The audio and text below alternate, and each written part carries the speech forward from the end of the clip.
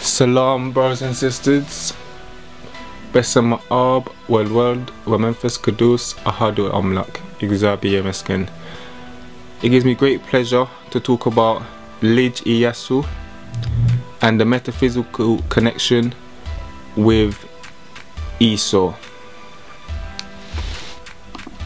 One of the metaphysical connections are the fact that Esau married two Ishmaelite women, Ishmael representing Islam, and Lij Iyasu converted to Islam. In the book of Jubilees, Isaac, the father of Jacob and Esau, said he first loved Esau more than Jacob because he was born first. This shows that Isaac, who's meant to represent the spiritual seed, the Christian seed, had a carnal mentality towards his relationship with Esau and Jacob.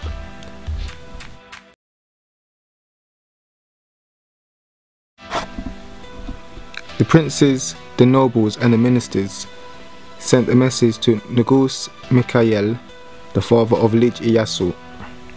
You, the king, know that all the work which your son Lij Iyasu has accomplished from the time he became crown prince up to the present was childish behaviour.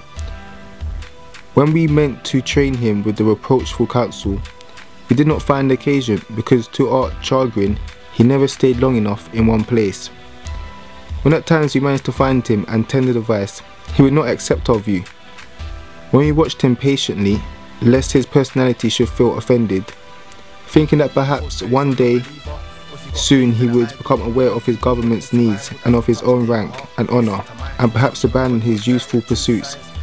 Yet he had still not had enough of these perulia and began striving to establish Islam in our country Ethiopia, which had lived steadfast in her Christianity for some 1,600 years since Abriha and Asheba and Salama, the revealer of the light.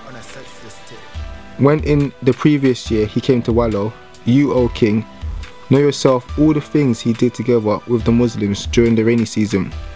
Again, we have heard of your angry counsel to Lij Iyasu when you recognized that his heart had become alienated from the Christian faith, and said to him, I beg you, my son, abandon this plan of yours. Yet even you, O king, did not prevail.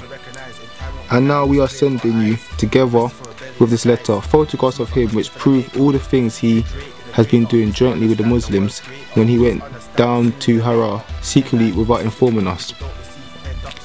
We have suffered all this patiently, but when all of us together, including the Archbishop and the Echad, sent him a letter requesting him to come to Addis Ababa at any rate for the New Year celebration, he persisted in not coming.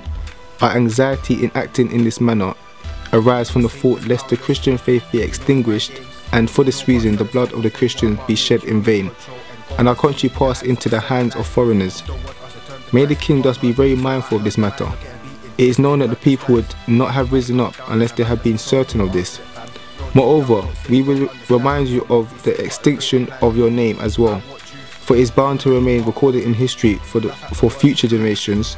Because of Lij Iyasu, Negus Mikhael's son, the Christian religion was eclipsed in Ethiopia, and Islamic faith expanded. In writing all this to the king, it is not that we have acted thus with the intention that Lij Iyasu be harmed, or in particular that the king be antagonized, but it is with the thought that we should act jointly for what is of the benefit to our religion and to our government. Your plans do not diverge from us, for we know that you love Emperor Menelik and all of us, and are much concerned for the Christian faith. More about Lij Iyasu's character. While in doing all this, he was aware of everybody's hostility, and instead of watching things by being in one place, he did a great deal of roaming about, joyfully invading tranquil provinces and killing people, sometimes going to Gimilra, another to Wallo, yet another to Adal country, and sometimes to Hara. The blood of many was flowing, when he returned from his trips, the nobles and ministers, tendering advice and getting angry, all despaired when they realized their inability to restore his mind to sanity.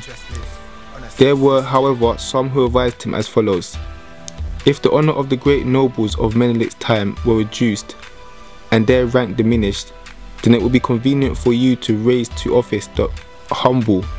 It would assuredly result from this that these minor figures will respectively love you alone, and with their support you will be able to act as you wish and to destroy your enemies.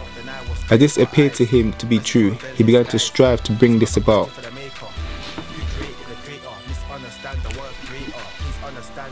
But just to remind the listeners, all things are for the Creator's purpose,